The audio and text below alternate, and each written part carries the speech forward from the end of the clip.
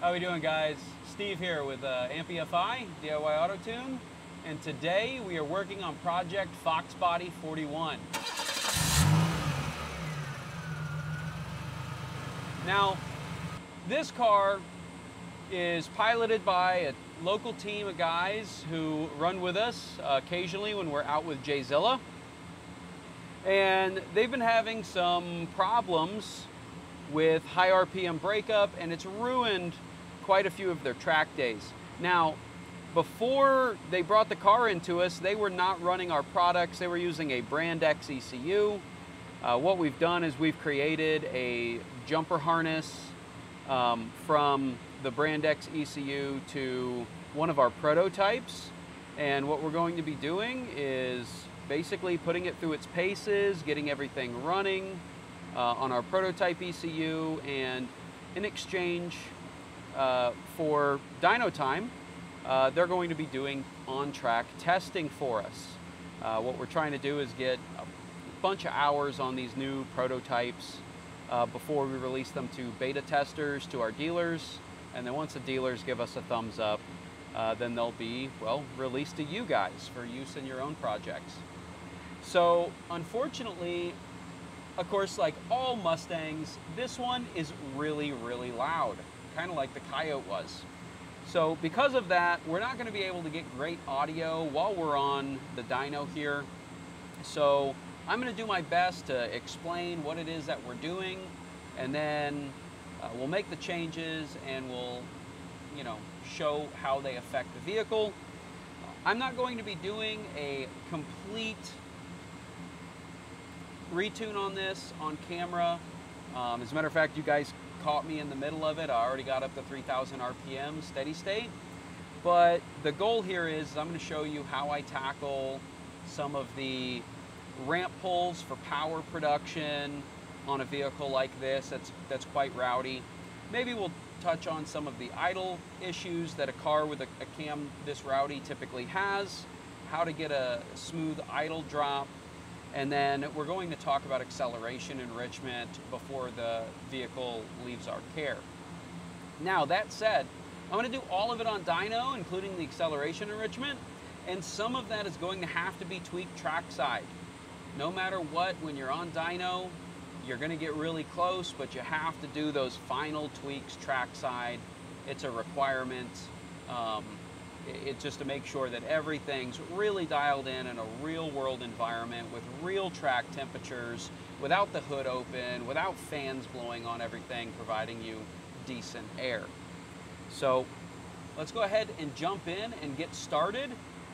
And let's all make sure we're wearing our earmuffs on the dyno. All right, let's go ahead and get started.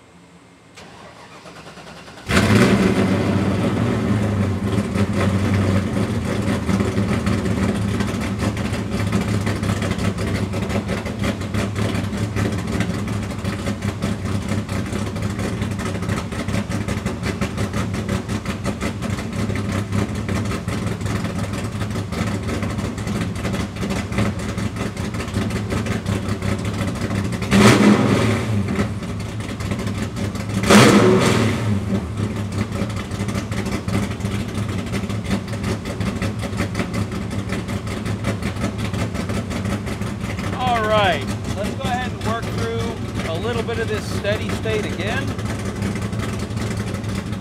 I'm going to start with the low RPM and work our way through this very quickly.